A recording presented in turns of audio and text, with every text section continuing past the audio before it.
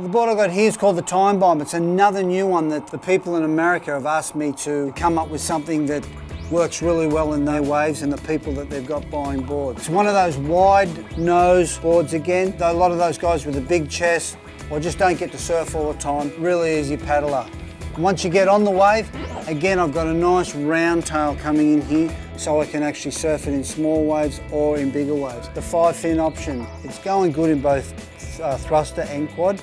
So it's another thing, you get to experiment to see what's best for you because there's so many different fin sizes up there to make sure it gets right for you. Single, double concave again, it's got a reasonably deep concave. The rock is flat, still has a little bit of tail lift in it so you can ride it in some decent waves, but this board's just another one of those easy boards, people mover. I'll ride a 510 by 20 in this board, and Mick Fanning, he will ride this board in something like a 5'6" because he just likes to have fun in small little waves. But all round sort of board, the Time Bomb.